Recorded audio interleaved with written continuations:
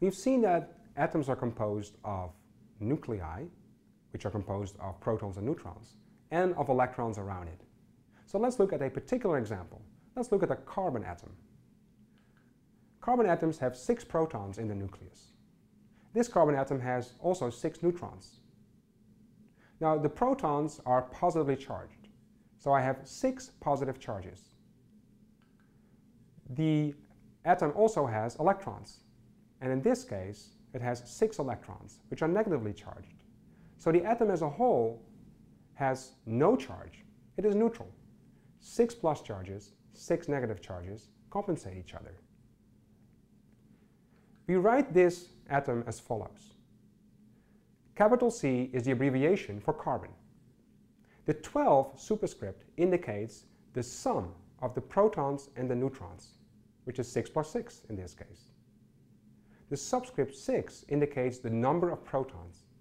And the number of protons, in fact, defines which element I'm talking about. So let's look at another carbon atom, this one. This one also has 6 protons. But instead of having 6 neutrons, like the previous example, this one has 7 neutrons. The nucleus is still positively charged by 6 positive charges, which means it has 6 negative charges as well. Those are provided by the electrons. So both carbon atoms here in this example have 6 protons and 6 electrons. But the first atom has 6 neutrons and the second atom has 7 neutrons. Now both are carbon atoms. The second carbon atom is indicated by the following. Capital C, 13 superscript, which means the sum of the protons and neutrons. And 6, again, is the number of protons, which defines the element.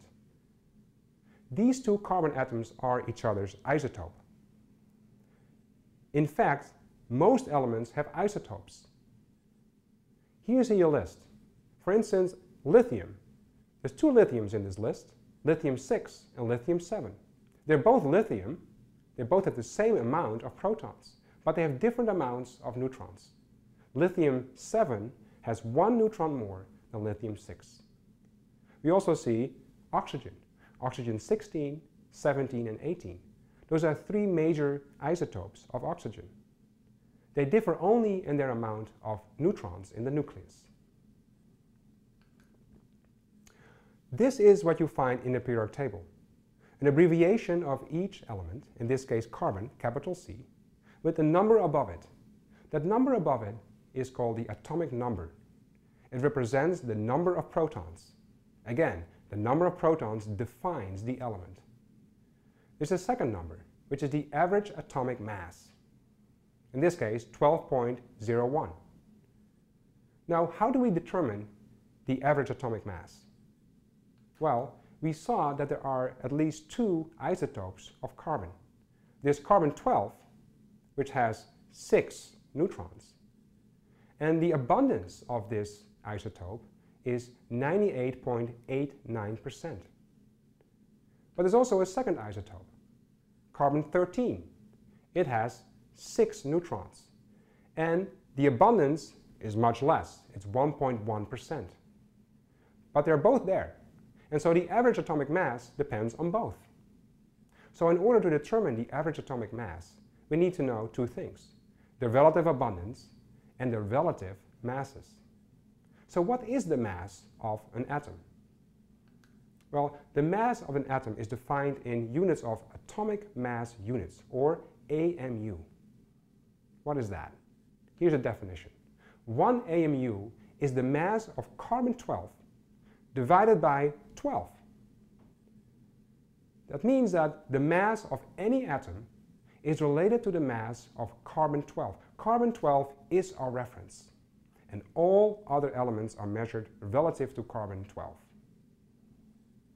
So, what is the mass of carbon-12? Well, if you multiply this equation by 12 on both sides, you find that the mass of carbon-12 is 12 AMU. So this information we need to determine the average atomic mass. But we have 2 ingredients. We have carbon-13 and carbon-12. They have different abundances, and they have different masses. We just learned that the mass of carbon-12 is 12 AMU. Now, what is the mass of carbon-13? The mass of carbon-13 is defined relative to the mass of carbon-12. It is the mass of carbon-13 over the mass of carbon-12 times 12 AMU. How do we get that ratio? That ratio you can get from doing experiments. And people have determined that the ratio in this case is 1.08 times 12 AMU, which gives us a value of almost 13 AMU. Now we have all the components to calculate the average mass, the average atomic mass of carbon. It is the abundance of each of the isotopes expressed in its fraction. So that gives us 0.9889 times the mass of carbon-12, which is 12 AMU, plus the abundance of the second isotope expressed in the fraction, that is 0.011 times the mass, which is 13 AMU, which gives us the average mass of carbon, which is 12.01. How do we calculate the mass of other elements? Well, we do it in the same fashion. The mass of any other element can be calculated as follows.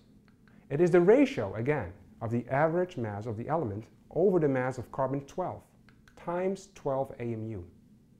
This ratio, again, must come from experiment. Let me show you an example. What is the mass, the average atomic mass of aluminum?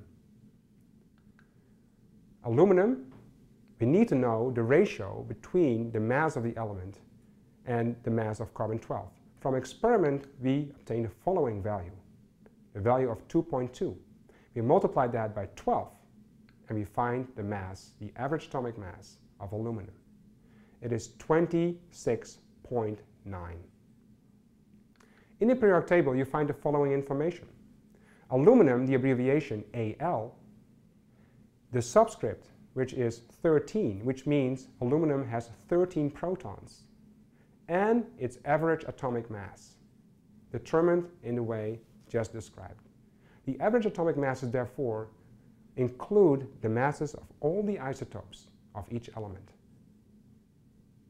If you look at the periodic table, you will find this information for each of the elements. The subscript is the atomic number, or the number of protons, which defines the element. The average atomic mass is given below it. Now remember, the average atomic mass includes the masses of the respective isotopes. This information will be very useful in subsequent segments.